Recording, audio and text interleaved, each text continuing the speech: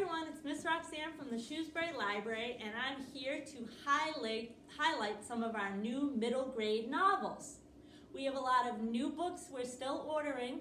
Right now, the library's not open for browsing, but we do have some carts upstairs in the holds area that you can come in and see what's new on those carts. So these are some of the new books. So this first book that I'm going to talk about is The Mysterious Disappearance of Aidan S. This is about a kid named Aidan who mysteriously disappears and then 6 days later mysteriously returns.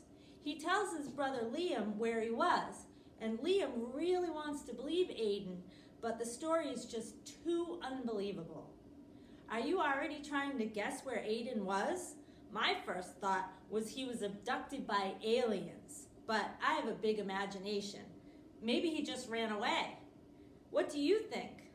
Well, you won't have to get too far. Just 13 pages into the story, at the start of chapter 2, you can find out what the answer is. But I bet you by then you'll want to read on. And this is the book, The Mysterious Disappearance of Aidan S. as told to his brother by David Levithan. Second book here is Unplugged. I don't know if you can see it. There's a little, what looks like a lizard on the front holding a, USB cord of some sort with a cell phone, I think. And this little guy does feature in the story. I'm not going to talk about it, but you can read the book and find out how. And this is Unplugged by Korman.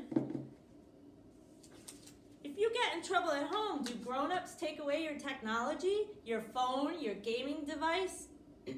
Spoiled Jet Baranov, son of a world-famous tech billionaire, has it much worse.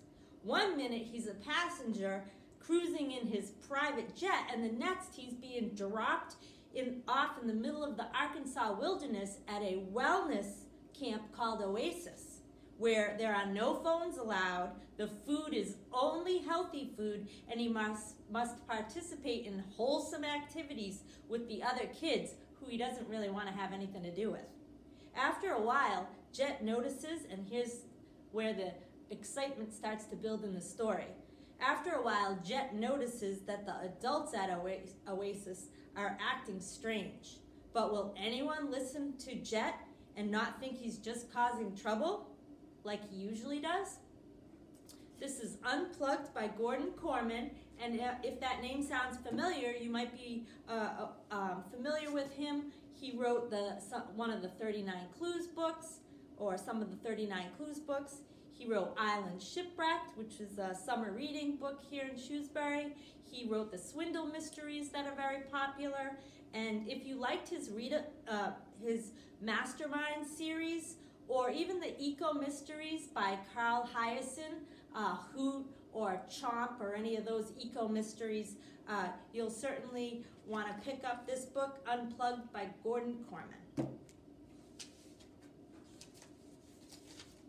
This has a pretty funny cover. The Smartest Kid in the Universe, verse by Grabenstein. What would you do if you suddenly became a genius? And not just any run-of-the-mill genius, but the smartest kid in the universe. Jake McQuaid is just a regular kid whose middle school is about to be shut down because it's falling apart. Jake and his friends are trying to figure out how to save the school. Then, Jake eats a jar of what he thinks are jelly beans at his mom's office. Jake is in for a surprise, though, because they are a science experiment, the world's first ingestible knowledge pills. If this sounds interesting to you, but you aren't entirely sure, there's also a centuries-old pirate legend to be solved. And who doesn't love a story of lost pirate treasure? This is The Smartest Kid in the Universe by Grabenstein, who you might be familiar with, readers out there. He wrote the Mr. Lemoncello's Library series. He also wrote I, Funny, co-authored with James Patterson, who's a very popular middle grade novel writer. And the final one is a little darker. I'm going to read a little bit from the back of the book. This is Cathedral of Bones by A.J. Steiger. Her ragged cloak hung in loose folds around her thin frame. A hood covered her head, hiding most of her face in shadow. Simon tried to sit up. "Who are you? Where is the monster?" Within the hood, her eyes glowed a dim purple. "I am the monster," says Alice. Alice is certainly not what Simon Frost expects to find when he sets out to save a distant village from a terrible monster and prove his worth. Simon is an animist, but he is an apprentice and not a very powerful animist either. But we soon learn that this village holds a key to Simon's past and will lead him to an unbelievable future. This is Cathedral of Bones by A.J. Steiger. Not a very known author.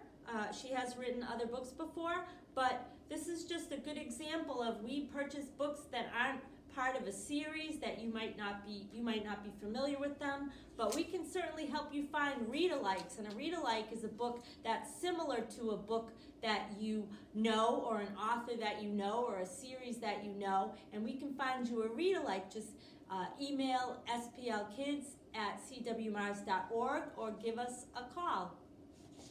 And that's the end of my highlight of new middle grade novels.